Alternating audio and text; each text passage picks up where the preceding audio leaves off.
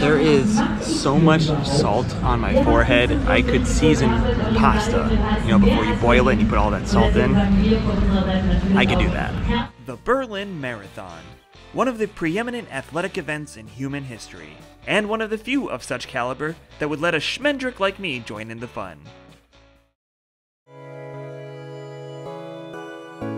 The festivities begin with the Expo out at the former Tempelhof airport. This place was built by the Nazis, can you tell? And used for the Berlin airlift after the war from 1948 to 1949 to fly in food and fuel from Allied air bases in West Germany during the Soviet blockade. After it closed in 2008, the surrounding runways and green space were turned into a city park, and the airport eventually became home to the Berlin Marathon Expo.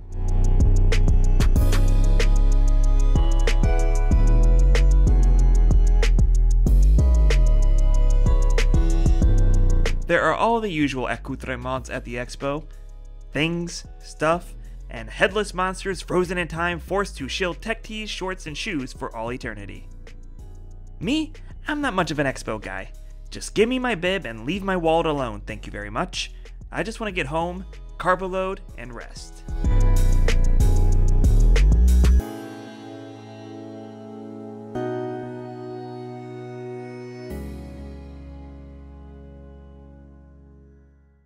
Good morning! Today's plan is to do a little shakeout run this morning, and that's about it. Grocery shop, make some pasta for dinner tonight, and rest and relax for the big day tomorrow. I'm heading out with Melanie's group of Lift Run Perform runners visiting from as far as San Diego to Maine. She takes us through our usual stomping grounds, in and around Volkspark Friedrichshain, with the neo-baroque Märchenbrunnen spitting out water like a pro.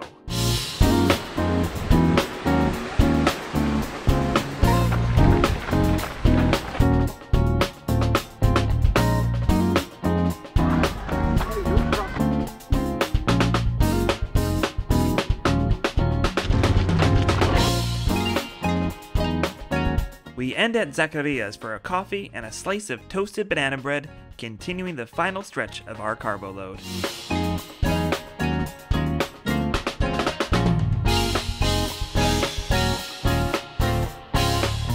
Speaking of carbo loading, I'm making my pasta with Sicilian pesto and eggplant that's become a go-to weekday meal that I make at least once a week. You can find the recipe for that on my channel and get a taste of my Sicilian travels from earlier in the year. And now, it's face stuffing time.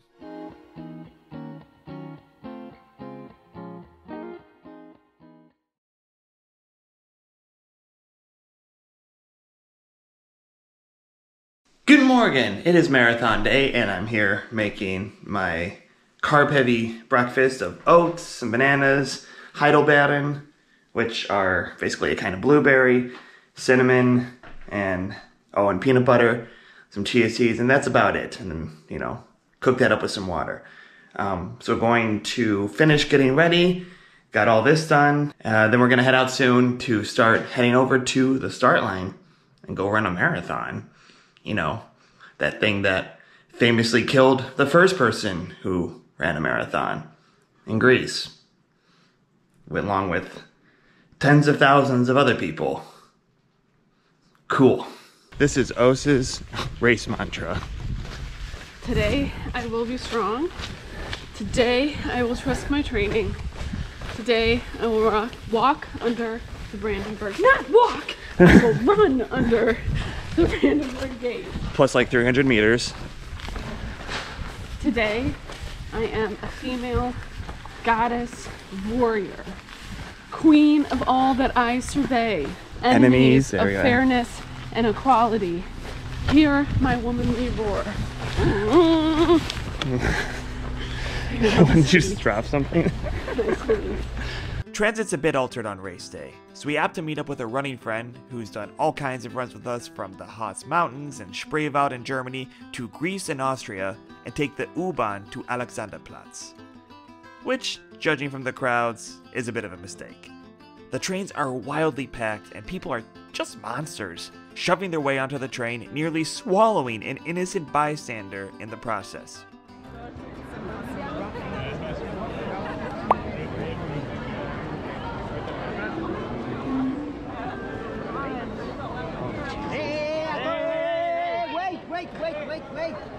Oh my god! Incroyable! Incroyable indeed, sir. We bail on that plan and head upstairs where 3 different S-Bahns are running to the Hauptbahnhof main train station. Hardly a runner in sight, and we can even grab a seat. Moral of the story? Don't always trust Google Maps. From Hauptbahnhof, we make our way across the German Reichstag and the Platz der Republik, winding our way over to the start line with 47,000 other runners from 156 nations across the globe. Shuffling up to the start, I could sense what it must be like for a cow heading to slaughter, or a lemming mindlessly walking off a cliff. Except, unlike the cow or the lemming, we fucking paid to do this.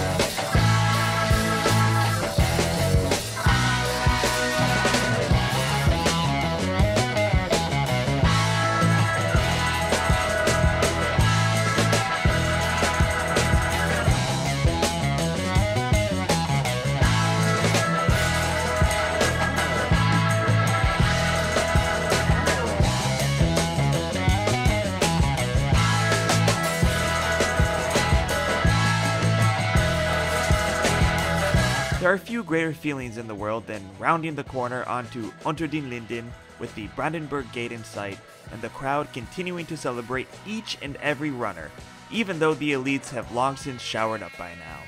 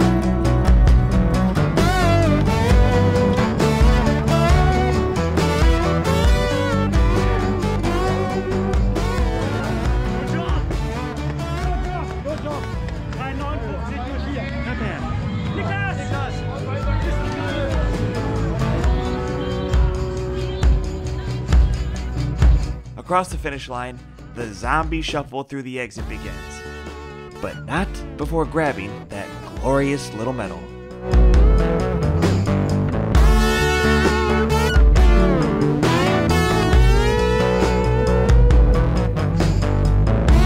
Alright, while we're waiting here for the rest of the group, we can do a little retrospective on the Berlin Marathon.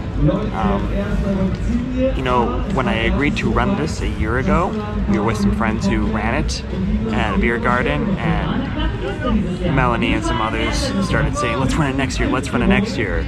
And there was a little momentum there. I wasn't nuts about doing it, but I decided to do it.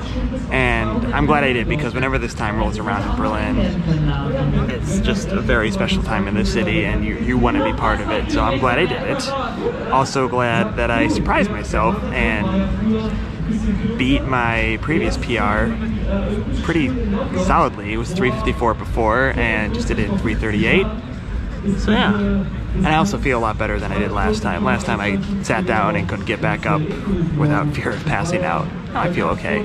So, once the others get here, shall begin the rest of the festivities, namely drinking beer in a beer garden. With the group reassembled, we slowly make our way over to the Zollpackhof beer garden, so I can eat all of the food and drink this beer that's bigger than my head. Cheers to Berlin, the marathon, and doing hard things.